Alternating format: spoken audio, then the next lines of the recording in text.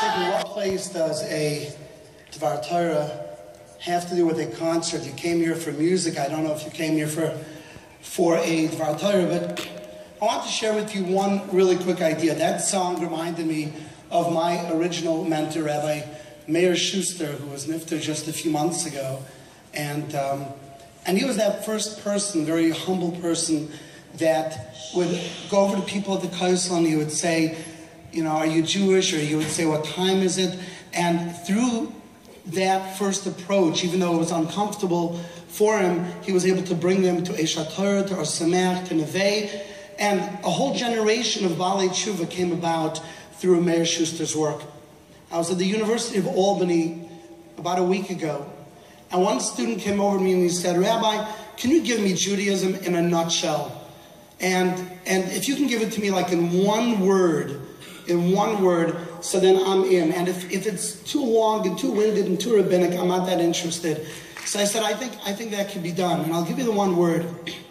The word is called empathy. Empathy.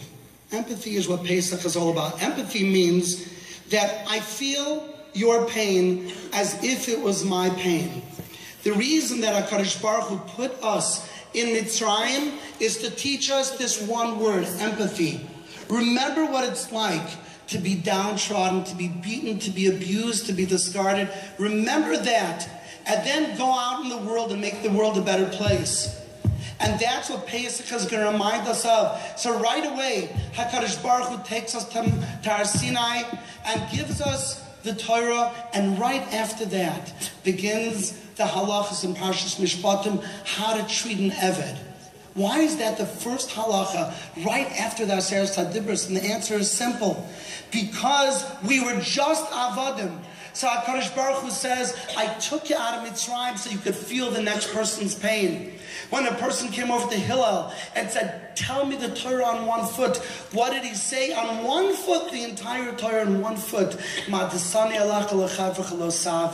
What is hurtful to you, what is painful to you, don't do it to your friend. And the opposite, make the next person's pain your pain. Make the next person's simcha your simcha. It's Judaism in a nutshell. It's the reason that HaKadosh Baruch Hu put us here on earth. It's the reason that we're the Am HaNivcher, to feel the next person's pain. So when somebody needs a shidduch, we are there on the phone and we're making that phone call. And if the person doesn't call us back, we're going to make another phone call and another phone call. And when we hear that somebody is struggling with their child, we're going to be there for them as well.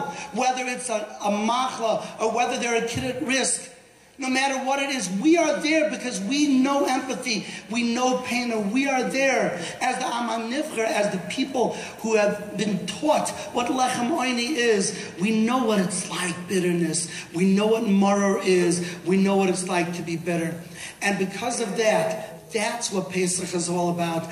That's the reason that you are here, sitting here in the audience. These are not just songs. We are not idol-worshipping people. We don't have Jewish idol, American idol, where a person gets up and everyone votes for them. It's not about that.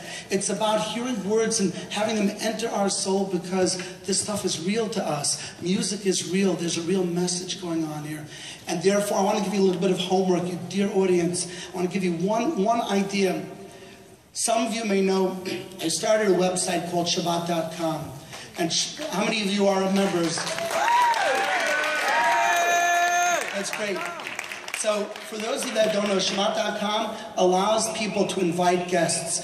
I want to tell you on Shabbat.com, which has the Haskama of the Gedolim, Rabbi Aaron Feldman from there, Yisrael, Baltimore, Rabbi Elia Bervat from South Fallsburg. On Shabbat.com, there are 50,000 people, most of them waiting for a Shabbos invite every week of the year.